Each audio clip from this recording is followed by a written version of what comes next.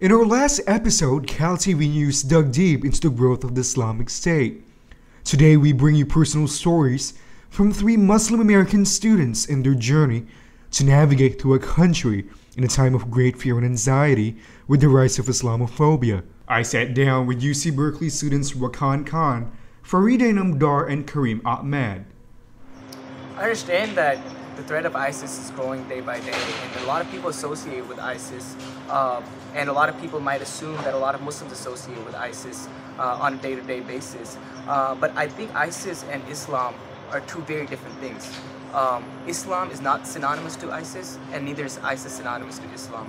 ISIS is an organization that claims to represent Islam. Nowhere does Islam represent ISIS.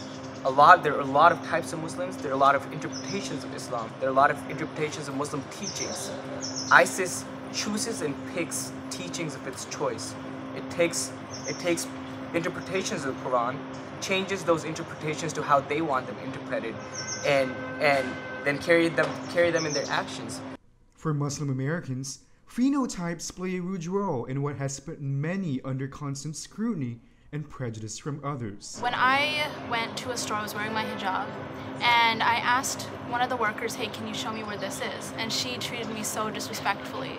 I left, and then I saw another lady ask that same worker, and then the worker treated her so nicely. And I was just shocked that just with me wearing a hijab, that gave her some sort of justification to treat me not well. I can tell, like, from my friends who do wear hijabs on a day-to-day basis that they do face discrimination, and that's one way how I feel so empowered by them, is that they're not letting other people's ignorance prevent them from practicing their religion. During the time of the Prophet Muhammad, he created this constitution where the Jews and the Muslims lived in peace.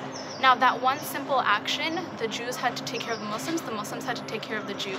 In my personal life, I don't necessarily face a lot of injustice per se because of my faith, but I think I can attribute that just because when you see me, like, I don't have a hijab, so there's nothing indicating, like, from the get-go, like, this is a Muslim. But on a daily basis, like, there's people always interested in learning more about any certain topic, so, like, I take it upon myself to, like, make an initiative to change that perspective.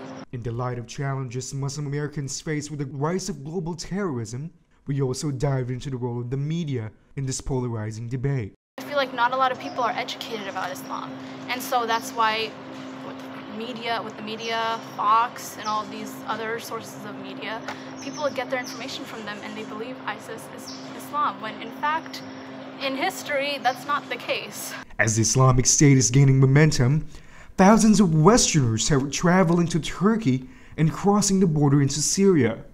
We all asked, why would people support the Taliban? A question Americans find hard to understand. But for some people, when the system is all falling apart, they provided at least a sense of order. They provided a government. And in that territory where ISIS is under control, in fact, they do provide some of the social services. They provide a structure. They're not regarded as corrupt.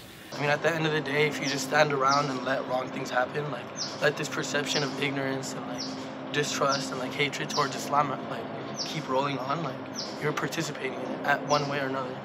So, like, the biggest way to just, like, address the issue of intolerance towards, like, people in their everyday lives is to address the issue of, like, where they're getting their knowledge about Islam. It's the fastest growing religion in the world, the largest population of followers. Like, why are they, like, reducing 1.7 billion people to a few, like, terrorists?